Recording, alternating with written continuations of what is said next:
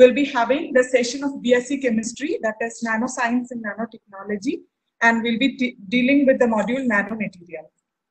So we have Dr. Ramesh A.R., Assistant Professor and Research Guide in Chemistry, Government Victoria College, Palakkad, to give a complete insight on this topic. He's having a teaching experience of more than 8 years and is also a PhD holder with his research field at nanoscience and carbon dots.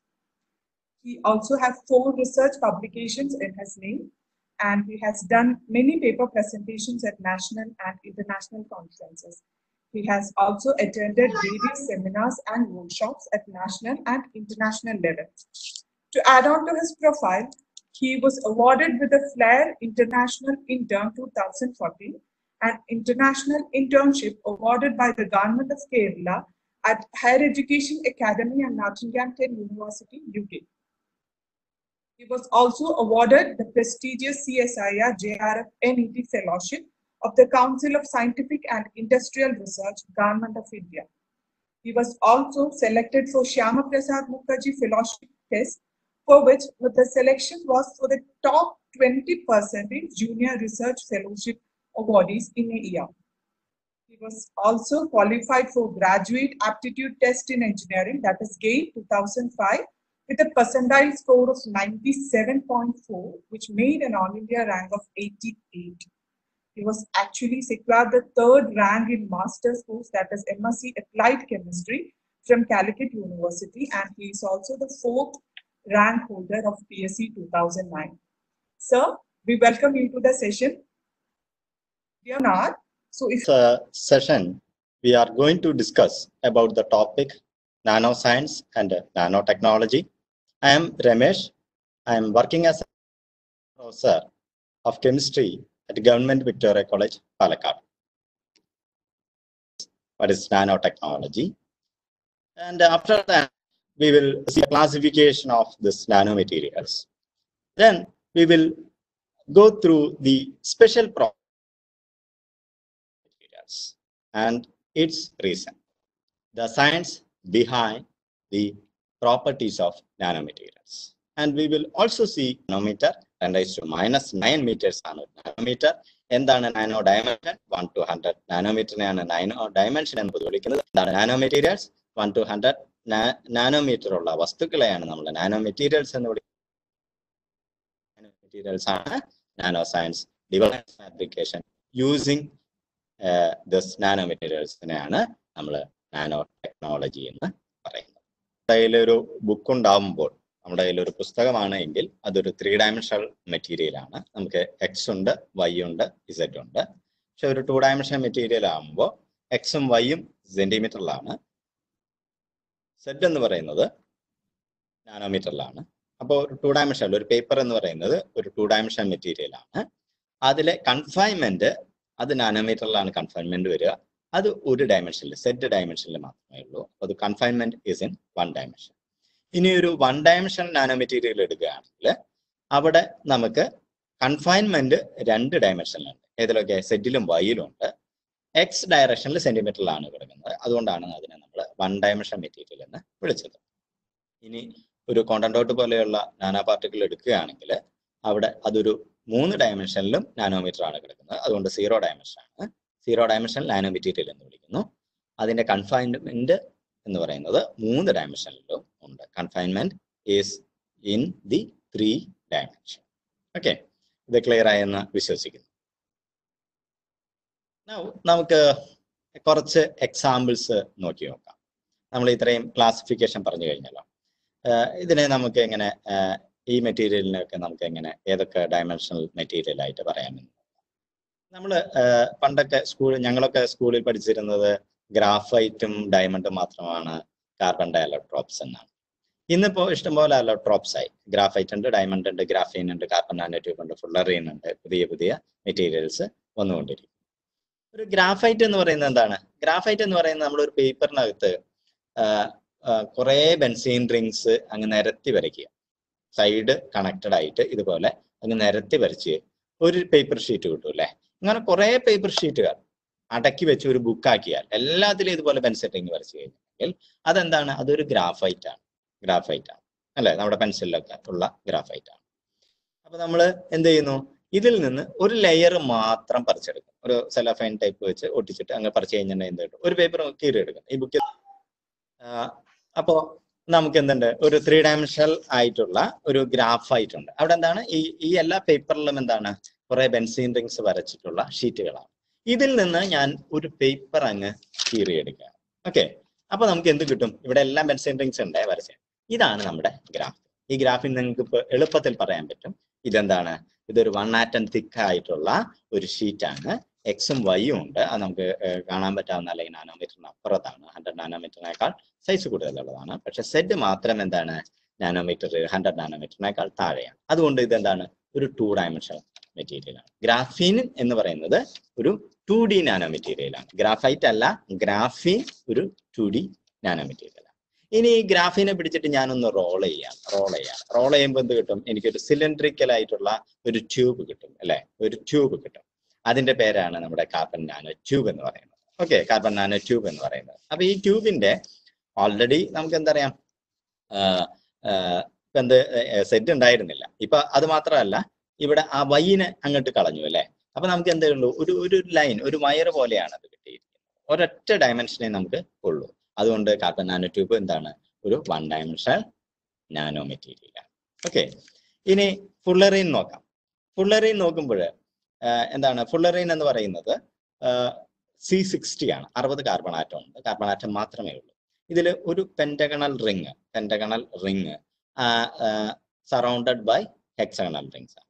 Benzene rings വെച്ചിട്ട് surround ചെയ്തിരിക്കുകയാണ്. ഈ pentagonal rings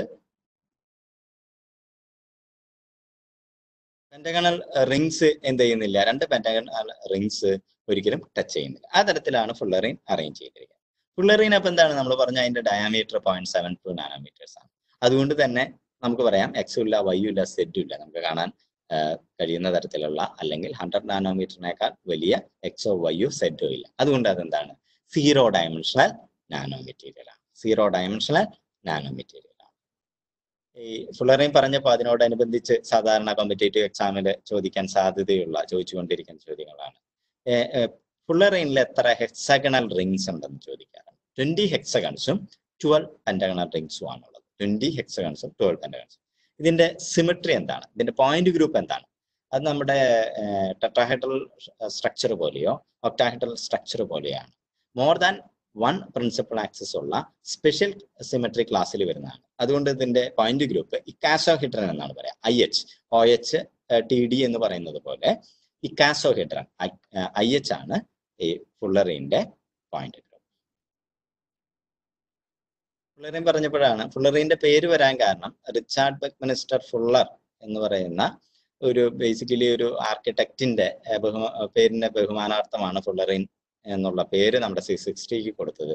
ഇദ്ദേഹമാണ് ഈ തരത്തിലുള്ള dome structure, fullerene പോലെ കാണുന്ന ഈ തരത്തിലുള്ള സ്ട്രക്ചേഴ്സ്, ബിൽഡിങ്ങുകൾ പോപ്പുലർ ആക്കിയത്.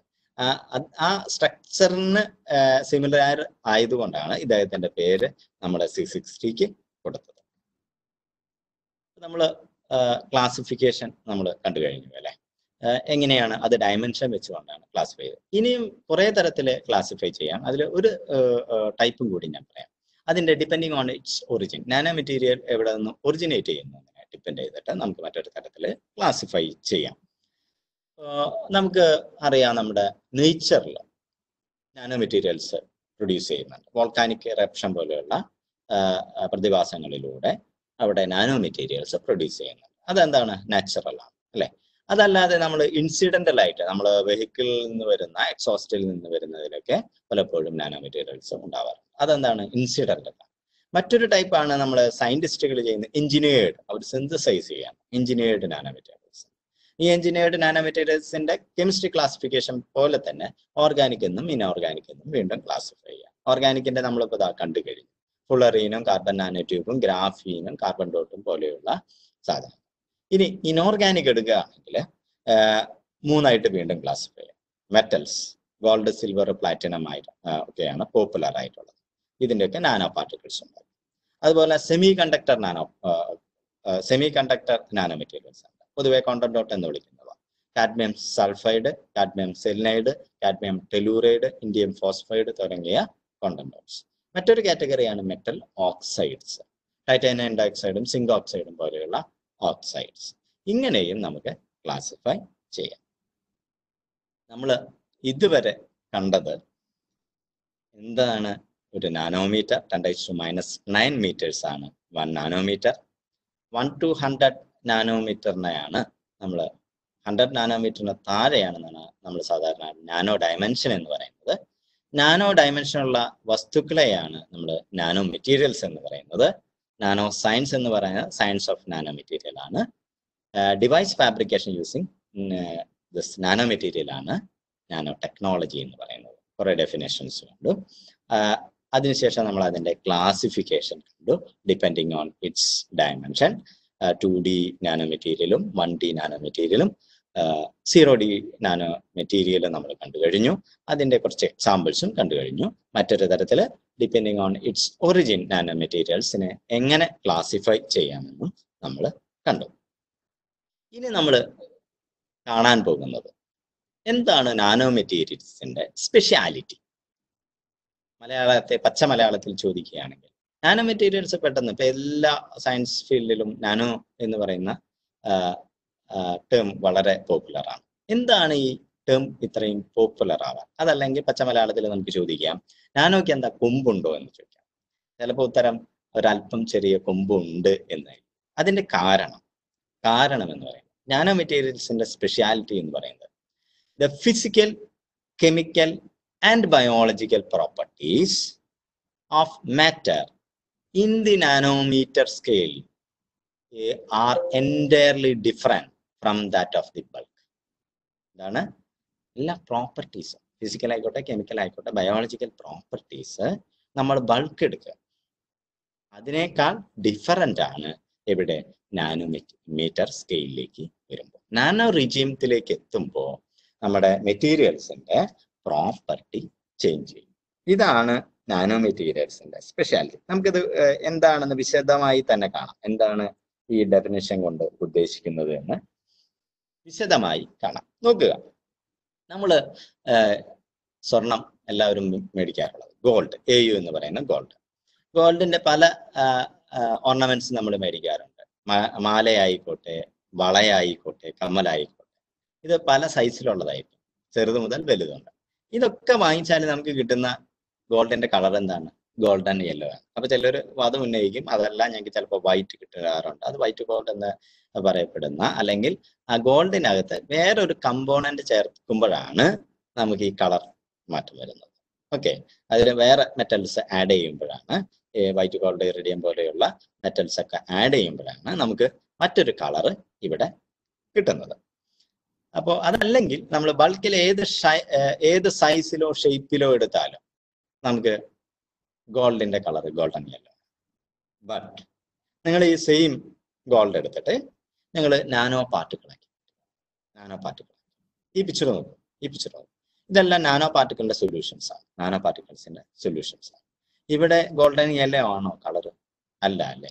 ഗോൾഡൻ യെല്ലോ എന്ന് പറയുന്ന ആ കളർ മാറിയിട്ട് ഡിഫറെന്റ് കളേഴ്സ് ആയിട്ട് മാറും. നോക്കൂ, നമുക്ക് വിബ്ജിയോർ ഓഫ് കളർ പ്രൊഡ്യൂസ് ചെയ്യാൻ പറ്റുകയാണ് സെയിം ഗോൾഡിൽ നിന്ന് തന്നെ, സെയിം ഗോൾഡ് മെറ്റീരിയൽ തന്നെ. പക്ഷെ അത് നാനോമീറ്റർ സ്കെയിലിലേക്ക് മാറ്റിയപ്പോൾ അതിന്റെ കളർ ചേഞ്ച് ചെയ്തു. 2 നാനോമീറ്റർ, ഇത് 2 നാനോമീറ്റർ ഗോൾഡ് ആണെങ്കിൽ ഇത് 150 നാനോമീറ്റർ ഗോൾഡ് ആണ്. നമുക്ക് വിബ്ജിയോർ ഓഫ് കളേഴ്സ് സെയിം കോമ്പൗണ്ടിൽ നിന്ന്, സെയിം മെറ്റീരിയലിൽ നിന്ന് നമുക്ക് പ്രൊഡ്യൂസ് ചെയ്യാൻ പറ്റും. 2 കാര്യങ്ങളാണ് ഇവിടെ ശ്രദ്ധിക്കുന്നത്. ബൾക്കിലുണ്ടായിരുന്ന കളറല്ല നാനോമീറ്റർ സ്കെയിലിലേക്ക് മാറ്റിയത്. അത് മാത്രമല്ല, കളർ മാറിയെന്ന് മാത്രമല്ല, ഈ കളറിനെ നമുക്ക് ട്യൂൺ ചെയ്യാൻ കഴിഞ്ഞു. നാനോ പാർട്ടിക്കിളിന്റെ സൈസ് മാറുന്നതിന് അനുസരിച്ച് ഇതിന്റെ കളറും വ്യത്യാസം വരുന്നു. ഓക്കെ, കളർ കൂടി നമുക്ക് മാറ്റാൻ കഴിയും. ഇതാണ് പറഞ്ഞത്, the physical property of a matter in the nanometer scale is distinctly different. It is entirely different from that of the bulk.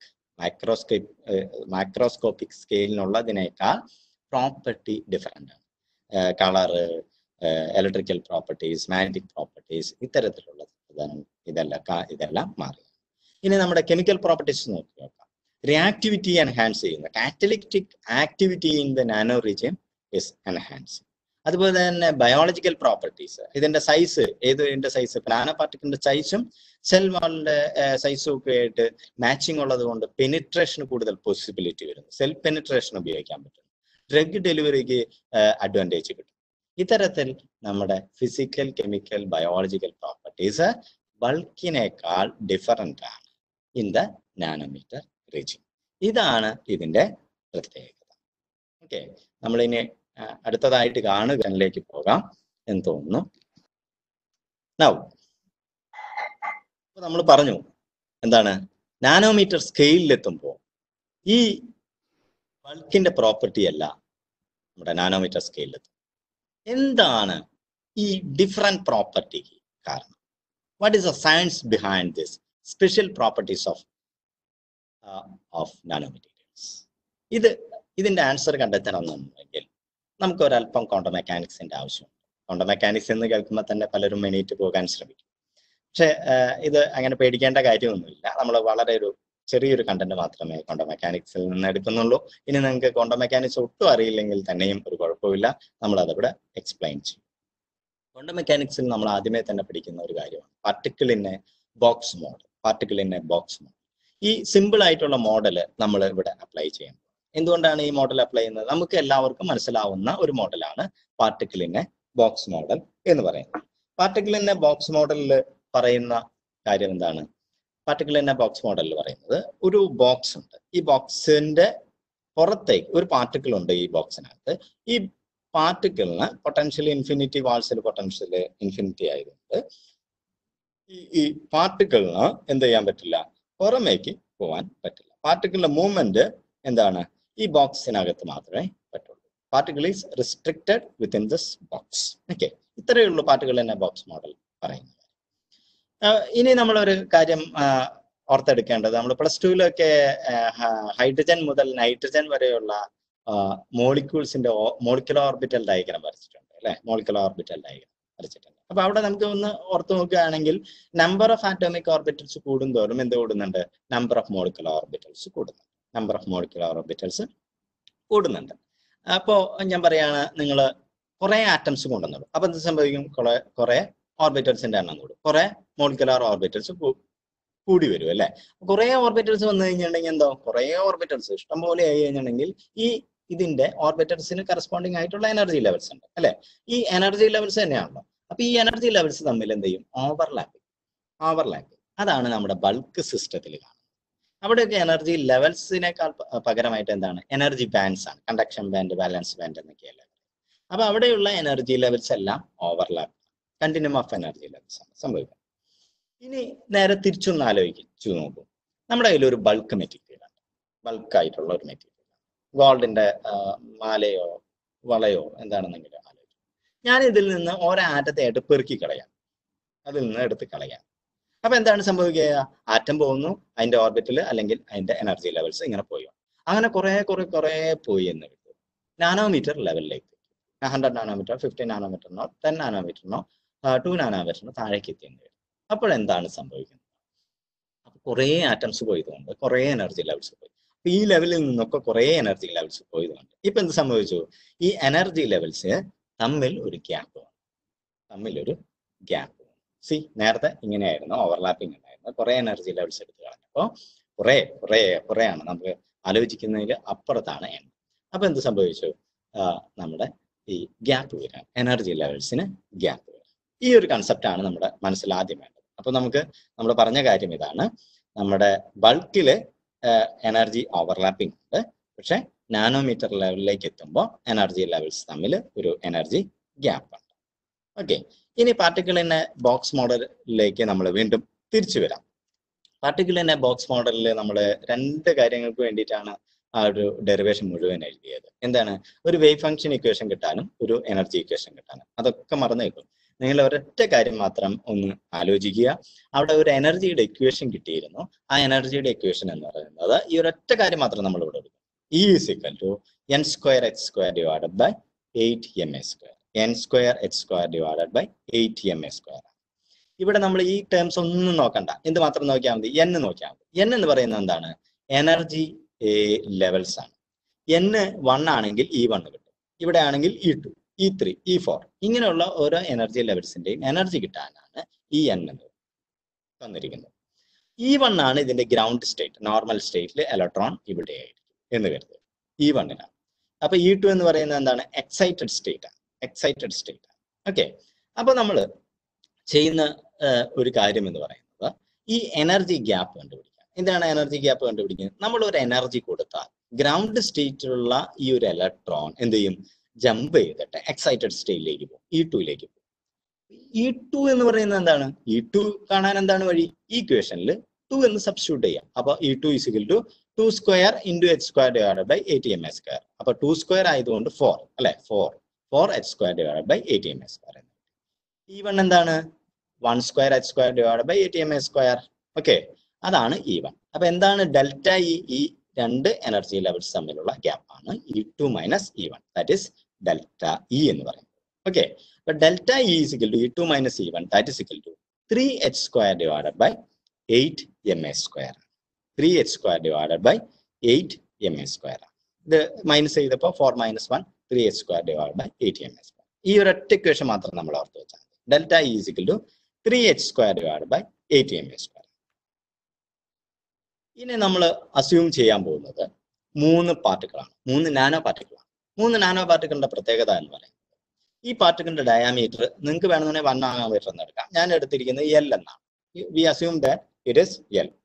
ഈ പാർട്ടിക്കിള് ഇതിനേക്കാൾ 2 ടൈംസ് ഡയാമീറ്റർ കൂടുതലാണ്. അപ്പൊ 2L എന്ന് എടുത്തു. നിങ്ങൾ 2 എന്ന് എടുത്ത് മാത്രം എടുത്താൽ മതി. 2 എന്ന് മാത്രം എടുത്താലും ഇത് 3 ഇരട്ടി വലുപ്പമുണ്ട്. അപ്പോ 3L. അപ്പോ 3L എന്നാണ്. ഇനി നമ്മൾ ഇതിന്റെ എല്ലാം ഡെൽറ്റ ഇ വാല്യൂസ് ആണ് കാണുന്നത്.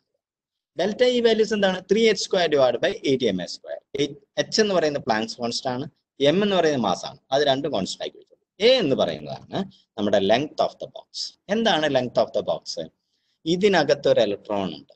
ഈ ഇലക്ട്രോൺ എവിടെ വരെ മൂവ് ചെയ്യാൻ പറ്റുള്ളൂ? ഈ സർഫസ് മുതൽ ഈ സർഫസ് വരെ. അത് തന്നെ നമുക്ക് ക്രൂഡ് ആയിട്ട് അപ്രോക്സിമേറ്റ് ചെയ്യാം. ഇത് തന്നെയല്ലേ പാർട്ടിക്കിളിന്റെ ബോക്സ് മോഡൽ. ഓക്കെ, അപ്പോൾ ഈ ഇലക്ട്രോൺ എന്താണ്? ഇതിന്റെ ഉള്ളിൽ മോഷൻ റെസ്ട്രിക്റ്റഡ് ആണ്. അപ്പൊ അവിടെ ഇതേപോലെയുള്ള എനർജി ലെവൽസ് ഇന്ന് കിട്ടും. അപ്പൊ നമ്മുടെ ഡെൽറ്റ ഇ ഈ പാർട്ടിക്കിളിന്റെ എന്ന് പറയുന്നത് 3h² / 8ma² ആണ്. a എന്ന് പറയുന്നത് ലെങ്ത് ഓഫ് ദ ബോക്സ് ആണ്. അപ്പൊ ഇവിടെ ആ ലെങ്ത് ഓഫ് ദ ബോക്സിന്റെ വാല്യൂ സബ്സ്റ്റിറ്റ്യൂട്ട് ചെയ്യുക. 3h² / 8m × 1/a². നിങ്ങൾ 1 ആണ് എടുത്തെങ്കിൽ 1² എന്ന് കിട്ടും. ഇവിടെ ആണെങ്കിൽ 1/2l².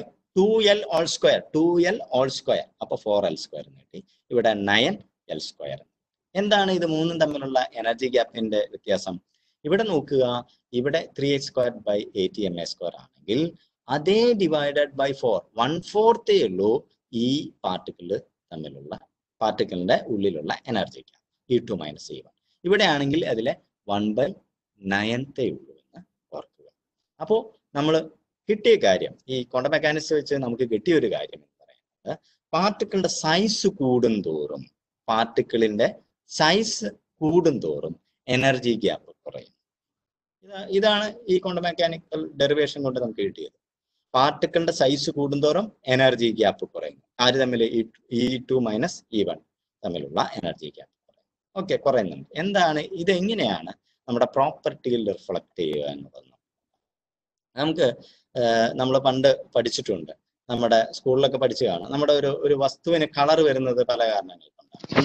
ഇപ്പൊ നമ്മൾ അതിന് ഒരു ഡ്രസ്സിന് എങ്ങനെയാണ് കളർ വരുന്നത്? എൻ്റെ ഈ ഷർട്ടിനോ അല്ലെങ്കിൽ നിങ്ങൾക്ക് കാണുന്ന ഈ ബാക്ക്ഗ്രൗണ്ട് റെഡ് കളർ എങ്ങനെയാണ് വരുന്നത് എന്ന് ആലോചിച്ചു. നമ്മുടെ സൺലൈറ്റ് വന്നിട്ട് ഈ ബാക്കിലെ ഈ റെഡ് കർട്ടന്മ വന്ന് ചെന്ന് വീഴുന്നു. അപ്പൊ അവിടെ ഒരു പിഗ്മെന്റ് ഉണ്ടാവും. അത് ബ്ലൂ ലൈറ്റ് ആണ് അബ്സോർബ് ചെയ്യുന്നതെങ്കിൽ അത് ബ്ലൂ ലൈറ്റ് മാത്രം അബ്സോർബ് ചെയ്യും, വിബ്ജിയറുള്ള കളറിൽ. ബാക്കി എല്ലാ ലൈറ്റും എന്ത് ചെയ്യും? അത് അവിടെ നിന്ന് റിഫ്ലക്ട് ചെയ്തിട്ട് എന്ത് ചെയ്യുന്നു? നിങ്ങളുടെ കണ്ണുകളിലേക്ക് വീണപ്പോൾ അതിൽ ബ്ലൂ ലൈറ്റ് മാത്രമില്ല, വിബ്ജിയറിലെ ബ്ലൂ ലൈറ്റ് മാത്രമില്ല, ബാക്കിയുള്ള കളർ കോംപ്ലിമെന്ററി കളറാണ് അല്ലെ? അപ്പൊ ബ്ലൂവിന്റെ ഓപ്പോസിറ്റ് റെഡ് ആയിട്ടുള്ള കളറാണ് നിങ്ങൾക്ക് എന്ത് ചെയ്യുന്നത്? ഫീൽ ചെയ്യുന്നത്. ഇങ്ങനെയാണ് കളർ പ്രൊഡ്യൂസ് ചെയ്യുന്നത്. ഈ സെയിം കേസ് നമ്മൾ ഇവിടെ അപ്ലൈ ചെയ്ത് നോക്കാം. ഈ ഒരു പാർട്ടിക്കിളിന്റെ എനർജി ഗ്യാപ്പ് കൂടുതലാണ്, ഇവിടെ ആണെങ്കിൽ എനർജി ഗ്യാപ്പ് കുറവാണ്. അപ്പൊ ഈ പാർട്ടിക്കിൾ എപ്പോഴും എന്താണ്? ഹൈ എനർജി ലൈറ്റ് ആണ് അബ്സോർബ് ചെയ്യുക. ഇവിടെ ആണെങ്കിൽ ലോ എനർജിയാണ് അബ്സോർബ് ചെയ്യുക. പക്ഷെ നമ്മൾ പലപ്പോഴും ലൈറ്റിന്റെ കേസിൽ വേവ് ലെങ്ത്തുമായിട്ടാണ് പറയാറ്. അപ്പൊ അതിനെ ഈ ഒരു ഇക്വേഷൻ ഉപയോഗിക്കണം. E = hν. അതും അല്ലെങ്കിൽ E = hc/λ, ν = c/λ. 𝐸=hc/λ. ഇത്രയൊന്നും ആലോചിച്ചില്ലെങ്കിൽ E പ്രൊപ്പോർഷണൽ ടു 1/λ ആണ്. E proportional to 1/λ. അതായത് എനർജി കൂടുമ്പോൾ വേവ് ലെങ്ത് കുറയും, അല്ലെങ്കിൽ വേവ് ലെങ്ത് കൂടിയാൽ എനർജി കുറയും. Inversely proportional. അപ്പൊ നോക്കുക, ഈ ഒരു പാർട്ടിക്കിൾ എപ്പോഴും എന്താണ്, ഹൈ എനർജി ലൈറ്റിനെയാണ് അബ്സോർബ് ചെയ്യുന്നത്. അതായത് ബ്ലൂ ലൈറ്റിനെയാണ്, ഹൈ എനർജി ആയിട്ടുള്ള ബ്ലൂ ലൈറ്റിനെയാണ് അത് അബ്സോർബ് ചെയ്യുന്നത്. വേവ് ലെങ്ത് കുറഞ്ഞ ബ്ലൂ ലൈറ്റിനെയാണ് ഇത് അബ്സോർബ് ചെയ്യുന്നത്. മറിച്ച് ഈ ഒരു പാർട്ടിക്കിൾ ആണെങ്കിലോ, ഈ ഒരു പാർട്ടിക്കിൾ ആണെങ്കിൽ എന്ത് ചെയ്യും, റെഡ് ലൈറ്റിനെയാണ് അബ്സോർബ് ചെയ്യുന്നത്. ഈ ഒരു കാര്യം മനസ്സിലായല്ലോ? ഓക്കെ, ഇത് നമ്മൾ തിയററ്റിക്കലി പ്രെഡിക്റ്റ് ചെയ്തു. തിയററ്റിക്കലി പ്രെഡിക്റ്റ് ചെയ്തു എന്ത്, നമ്മുടെ ചെറിയ പാർട്ടിക്കിൾ ആണെങ്കിൽ പൊതുവെ ബ്ലൂ ലൈറ്റ് ആണ് അബ്സോർബ് ചെയ്യുക. ബിഗ് പാർട്ടിക്കിൾ ആണെങ്കിൽ red light. High wave length light ആണ് അബ്സോർബ് ചെയ്യുക. ഇത്രയും കാര്യമാണ് നമ്മൾ ആലോചിച്ചത്. ഇനി ഇത് സത്യമാണ്, ഇത് നമ്മൾ തിയററ്റിക്കലി പ്രെഡിക്റ്റ് ചെയ്തതാണ്.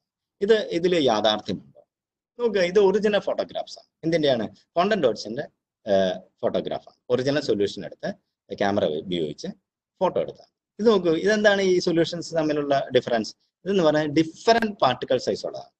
ഇത് 2 നാനോമീറ്റർ ആണെങ്കിൽ ഇത് എത്രയാണ്? 5.5 നാനോമീറ്റർ ആണ്. സെയിം കോണ്ടന്റ് കാഡ്മിയം ആണെന്ന് കരുതിയുള്ളൂ. ഇത് 2 നാനോമീറ്റർ ആണെങ്കിൽ ഇത് എത്രയാണ്? 5.5 നാനോമീറ്റർ. ഇത്രയേ ഉള്ളൂ ഇതിന്റെ സൈസ് ഡിഫറൻസ്. ബട്ട് ഇത് ബ്ലൂ ആണെങ്കിൽ ഇത് റെഡ് ആണ്. നോക്കുക, നമ്മൾ നേരത്തെ പറഞ്ഞ നമ്മുടെ തിയറിറ്റിക്കൽ പ്രഡിക്ഷൻ എടുത്തു നോക്കൂ. ചെറിയ പാർട്ടിക്കിൾ ആയപ്പോൾ അതെന്താണ്? ബ്ലൂ ലൈറ്റ് ആണ് അബ്സോർബ് ചെയ്യുക. ബ്ലൂ ലൈറ്റ് ആണ് അബ്സോർബ് ചെയ്യുക. പക്ഷെ ഞാനിത് പറഞ്ഞത് ക്വാണ്ടം ഡോട്ടാണ്. ഇതെന്ത് ചെയ്യും? ഇത് ഫ്ലോറസൻസ് ആണ് കാണിക്കുക. അതായത് ഒരു ഇലക്ട്രോൺ എനർജി അബ്സോർബ് ചെയ്തുകൊണ്ട് ഇതെന്ത് ചെയ്യും? എക്സൈറ്റഡ് സ്റ്റേറ്റിൽ E2ലേക്ക് പോകും. ഈ E2ൽ എക്സൈറ്റഡ് സ്റ്റേറ്റിൽ അധികം നേരം ഇത് ഇരിക്കില്ല. നമ്മൾ മനുഷ്യരെ പോലെ തന്നെ അവന് ഗ്രൗണ്ട് സ്റ്റേറ്റിലേക്ക് തിരിച്ചു വരണം.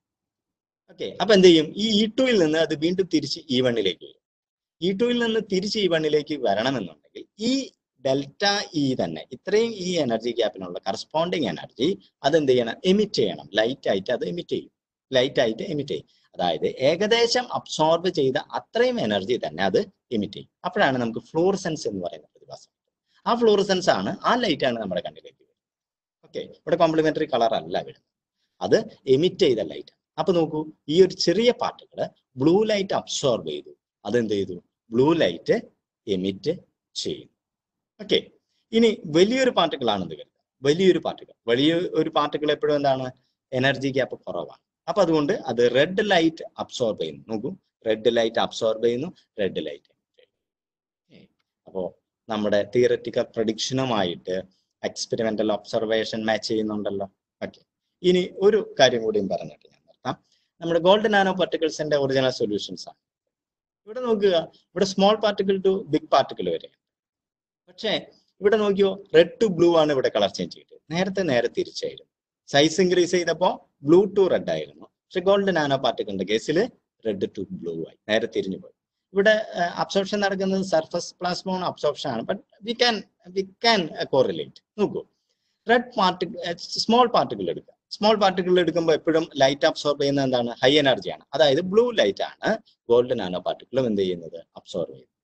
പക്ഷേ ഗോൾഡ് നാനോ പാർട്ടിക്കിൾ എന്ത് ചെയ്യുന്നില്ല? ഇത് ഫ്ലോറസിങ് ഗോൾഡ് നാനോ പാർട്ടിക്കിൾ ആണ്, ഫ്ലോറസ് ചെയ്യില്ല. അപ്പൊ നമുക്ക് എന്താണ്? ബ്ലൂ ലൈറ്റ് അബ്സോർബ് ചെയ്തു, ബാക്കിയുള്ള ലൈറ്റ് ആണ് നമ്മുടെ കണ്ണിലേക്ക് വരുന്നത്. ബ്ലൂ ലൈറ്റ് അബ്സോർബ് ചെയ്താൽ എന്താണ്? കോംപ്ലിമെന്ററി കളർ ആയിട്ടുള്ള റെഡ് ലൈറ്റ് ആണ് നമ്മൾ കാണുന്നത്. റെഡ് ആയിട്ടാണ് നമ്മളത് സൊല്യൂഷൻ. നേരെ തിരിച്ച് വലിയ പാർട്ടിക്കിൾ ആകുമ്പോൾ റെഡ് ലൈറ്റ് അബ്സോർബ് ചെയ്യുന്നു, പക്ഷേ എന്ത് സംഭവിക്കുന്നു? കോംപ്ലിമെന്ററി ആയിട്ടുള്ള ബ്ലൂ കളർ നമുക്ക് അബ്സോർബ് ചെയ്യും. ഇതിന്റെ അബ്സോർപ്ഷൻ സ്പെക്ട്ര ആണ്. 5 നാനോമീറ്റർ മുതൽ 100 നാനോമീറ്റർ വരെയുള്ള പാർട്ടിക്കിൾ, ഗോൾഡ് നാനോ പാർട്ടിക്കിൾ ഉണ്ടാക്കുമ്പോൾ അതിന്റെ അബ്സോർപ്ഷൻ എങ്ങനെ ചേഞ്ച് ചെയ്യുന്നു എന്നുള്ളതാണ് ഇവിടെ കാണിക്കുന്നത്. ഇതേപോലെ തന്നെ നമുക്ക് എന്ത് ചെയ്യാം? നമ്മുടെ ഇലക്ട്രിക്കൽ പ്രോപ്പർട്ടി എക്സ്പ്ലെയിൻ ചെയ്യാൻ പറ്റും. 3 ഡയമെൻഷണൽ നാനോ മെറ്റീരിയലിൽ നിന്ന് 0 ഡയമെൻഷനിലേക്ക് എത്തുമ്പോൾ എന്താണ് സംഭവിക്കുന്നത്? നമ്മൾ എനർജി ലെവൽസിനെ എടുത്ത് കളയാം. അപ്പൊ അതിന്റെ ഡെൻസിറ്റി ഓഫ് സ്റ്റേറ്റ്സിൽ വ്യത്യാസം വരും. ഇവിടെ അതൊരു മെറ്റൽ ആയിരുന്നത് കണ്ടക്ഷൻ ബാൻഡ് ബാലൻസ് ബാൻഡ് തമ്മിൽ ഓവർലാപ്പ് ഉണ്ടാക്കാം. അപ്പൊ അവിടെ അതൊരു മെറ്റൽ ആണ്, ഗുഡ് കണ്ടക്ടർ ആണ്. പക്ഷേ നമ്മൾ ഈ എനർജി എടുത്തു കളയും തോറും ഈ എനർജി ലെവൽസ് തമ്മിൽ ഗ്യാപ്പ് വരും. അപ്പൊ അതെന്തായിട്ട് മാറുന്നു? ഇൻസുലേറ്റർ ആയിട്ട് മാറും. നമ്മൾ ഗോൾഡ് നല്ല കണ്ടക്ടർ ആണെന്ന് അറിയാം, പക്ഷെ 2 നാനോമീറ്ററിന് താഴേക്ക് പോയി കഴിഞ്ഞാൽ അതൊരു ഇൻസുലേറ്റർ ആയിട്ട് മാറും. ഓക്കെ, എനിക്ക് തോന്നുന്നു സമയം ആയിട്ടുണ്ടെങ്കിൽ ഇവിടെ നിർത്താം. question is like, can we employ these nanomaterials to detect COVID-19? Can you please explain about that? Okay, okay. ഇത് പലപ്പോഴും നമ്മൾ ഒരു ഫാന്റസി ടൈപ്പ് ക്വസ്റ്റ്യൻസ് പലപ്പോഴും പലയിടത്തും കാണാറുണ്ട്. നമുക്ക് ഏജ് കൂട്ടാൻ വേണ്ടി, നമുക്ക് ഏജിങ് വരാതിരിക്കാൻ വേണ്ടിയിട്ട് നാനോ മെറ്റീരിയൽസ് യൂസ് ചെയ്യാൻ പറ്റും. നമ്മൾ ഒരു കാര്യം മനസ്സിലാക്കേണ്ടത്, ഇതിലൊന്നും മാജിക് ഇല്ല. ഈ നാനോ ടെക്നോളജി ആയിക്കോട്ടെ, ബയോളജി ആയിക്കോട്ടെ, കെമിസ്ട്രി ആയിക്കോട്ടെ, ഇതിലൊന്നും മാജിക് ഇല്ല.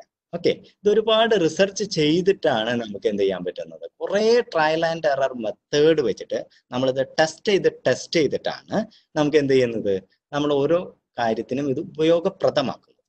ഓക്കെ, അപ്പൊ COVID-19 ഫിസിക്സ് ഉപയോഗിക്കുന്ന പോലെ, അല്ലെ ബയോടെക്നോളജി ഉപയോഗിക്കുന്ന പോലെ നമുക്ക് എന്ത് ചെയ്യാം, നാനോ ടെക്നോളജിയും യൂസ് ചെയ്യാം. ഓക്കെ, അതിൽ പലപ്പോഴും നമ്മൾ അറിയാതെ തന്നെ നമ്മൾ എന്ത് ചെയ്യുന്നുണ്ട്, ഈ നാനോ ടെക്നോളജി ഇപ്പോഴുള്ള ടെസ്റ്റിംഗ് മെത്തേഡ്സിൽ ഓൾറെഡി യൂസ് ചെയ്യുന്നുണ്ട്. ഓക്കെ, അപ്പോൾ ഇന്നത് യൂസ് ചെയ്യാൻ പറ്റുമോ പറ്റില്ലേ എന്നുള്ളത് നമുക്ക് ഇന്ന് പ്രഡിക്റ്റ് ചെയ്യാൻ പറ്റില്ല. ബട്ട് ഉപയോഗിക്കാൻ പറ്റും നാളെ അത് നമുക്കത്, പക്ഷെ അതിന് കുറെ റിസർച്ച് വേണം. ഇതാണ് വ്യത്യാസം. ഇന്ന് ചെയ്തുകൊണ്ട് നമുക്കത് നാളെ കിട്ടുമെന്ന് ഉറപ്പിച്ച് പറയാൻ കഴിയില്ല, പക്ഷെ ഭാവിയിൽ അത് കണ്ടെത്തുകയും ചെയ്യും. അത് നാനോ എന്ന് പ്രത്യേകിച്ച് അത് എടുത്ത് പറയണ്ട. നാനോ നമ്മളെ എല്ലാ ഫീൽഡിലും ഉപയോഗിക്കുന്നുണ്ട്. ഫിസിക്സിലുണ്ട്, കെമിസ്ട്രിയിലുണ്ട്, ബോട്ടണിയിലുണ്ട്, സുവോളജിയിലുണ്ട്, ബയോടെക്നോളജിയിലുണ്ട്. ഓക്കെ, അപ്പൊ സയൻസിൽ മുഴുവൻ നാനോ വ്യാപിച്ച് കിടക്കുക. നാനോ ടെക്നോളജി ഇവരെല്ലാവരും ഈ പറയുന്ന ടെസ്റ്റിംഗ് മെത്തേഡ്സിലൊക്കെ പലരും യൂസ് ചെയ്യുന്നുണ്ട്. അപ്പോൾ ഓട്ടോമാറ്റിക്കലി നാനോ അതിൽ ഉൾപ്പെടും. അടുത്ത ക്വസ്റ്റ്യനിലേക്ക് പോവാം. Okay, sir. Sir, can you please explain about scanning electron microscopy? Okay.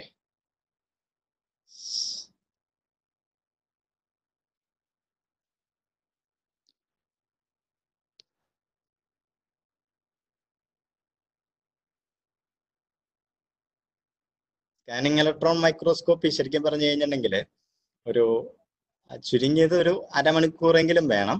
But ഞാനൊരു 5 മിനിറ്റ് കൊണ്ട് ഒരു ചെറിയൊരു ഐഡിയ തരാൻ ശ്രമിക്കാം. ബ്രീഫ്ലി ഒന്ന് എക്സ്പ്ലെയിൻ ചെയ്താൽ മതി. നമ്മളൊരു ലൈറ്റ് മൈക്രോസ്കോപ്പ് നിങ്ങൾക്ക് അറിയാം. നമ്മളൊരു ലൈറ്റ് ഒരു സാമ്പിളിൽ കൂടെ കടത്തി വിടുന്നു.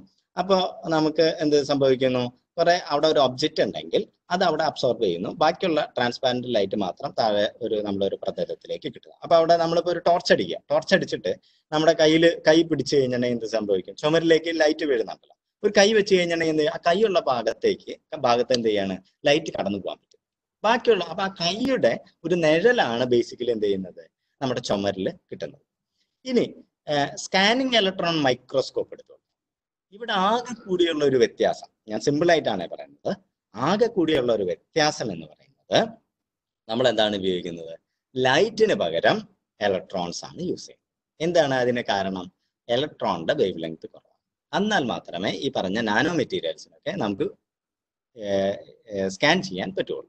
ലൈറ്റ് ഉപയോഗിച്ചാൽ നാനോ മെറ്റീരിയൽസിനെ നമുക്ക് കാണാൻ കഴിയില്ല. അപ്പോഴാണ് നമ്മൾ എന്ത് ചെയ്യുന്നത്, സ്കാനിങ് ഇലക്ട്രോൺ മൈക്രോസ്കോപ്പ് ഉപയോഗിക്കുന്നത്. ഇത് സ്കാനിങ് ഇലക്ട്രോൺ മൈക്രോസ്കോപ്പും സെമ്മും TEM-ഉം ഇലക്ട്രോൺ മൈക്രോസ്കോപ്പിന്റെ കാറ്റഗറിയിൽ വരുന്നതാണ്. ഓക്കെ, രണ്ടും തമ്മിലുള്ള ഡിഫറൻസ് എന്ന് പറയുന്നത് സ്കാനിങ് ഇലക്ട്രോൺ മൈക്രോസ്കോപ്പിൽ നമ്മളൊരു സാമ്പിളിലേക്ക് വീഴും. അതിൽ നിന്ന് വരുന്ന സെക്കൻഡറി ഇലക്ട്രോൺസോ ബാക്ക് സ്കാറ്റേർഡ് ഇലക്ട്രോൺസോ ആണ് നമ്മൾ മോണിറ്റർ ചെയ്യുക. ആ ഇൻഫർമേഷൻ വെച്ചിട്ടാണ് നമ്മൾ അവിടെയുള്ള പാർട്ടിക്കിളിന്റെ ഷേപ്പോ സൈസോ അതേത് ടൈപ്പ് ആണെന്നോ കിട്ടുന്നത്. ട്രാൻസ്മിഷൻ ഇലക്ട്രോൺ മൈക്രോസ്കോപ്പ് ആണെങ്കിൽ ഒരു സാമ്പിളിൽ കൂടെ കടത്തി വിട്ടിട്ട് അത് ട്രാൻസ്മിറ്റ് ചെയ്യുന്ന ഇലക്ട്രോൺസിനെയാണ് മോണിറ്റർ ചെയ്യുന്നത്. ഓക്കെ, ഒരു ചെറിയൊരു idea. About the preparation of nanoparticles by gel synthesis. Gel synthesis complete explain ചെയ്യാൻ എനിക്ക് അത്ര എക്സ്പീരിയൻസ് ഇല്ല. ബട്ട് ഇവിടെ ചെയ്യുന്ന ഒരു കാര്യം ഇത്രയേ ഉള്ളൂ. നമ്മൾ സാധാരണ കുറേ മെത്തേഡ്സുകളുണ്ട്, അത് ഓരോന്നിനും സ്പെസിഫിക് ആണ്. നമ്മളിപ്പോൾ ഇപ്പൊ ഞാൻ ഗോൾഡ് ഉണ്ടാക്കുന്ന പോലെയല്ല, ഗോൾഡ് സൊല്യൂഷൻ ഉണ്ടാക്കുന്ന പോലെ ആയിരിക്കില്ല ഞാൻ നിക്കൽ നാനോ പാർട്ടിക്കിൾ ഉണ്ടാക്കും. ഓക്കെ, അപ്പോൾ ഓരോ മെറ്റീരിയലിന്റെയും സിന്തസിസ് നമുക്ക് പറയാ എന്ന് പറയുന്നത് ജനറൽ ആയിട്ടൊന്ന് പറയാന്നല്ലാതെ സ്പെസിഫിക് ആയിട്ട് നമുക്ക് പറയാൻ പറ്റില്ല. ജെൽ സിന്തസിസിൽ വേറെ ഒന്നല്ല ചെയ്യുന്നത്, നമ്മളൊരു സൊല്യൂഷൻ എടുത്തിട്ട് അതൊരു ജെൽ ഫോമിലേക്ക് ആക്കിയിട്ട് മാറ്റുന്നു. ഓക്കെ. അതിനുശേഷം ചിലരാണെങ്കിൽ അതിനെ സിറാമിക് ടൈപ്പിൽ ഉള്ളവരൊക്കെ ആണെങ്കിൽ അത് ഇവാപ്പറേറ്റ് ചെയ്യുന്നുണ്ട്, അതിനെ ബേൺ ചെയ്യുന്നുണ്ട്.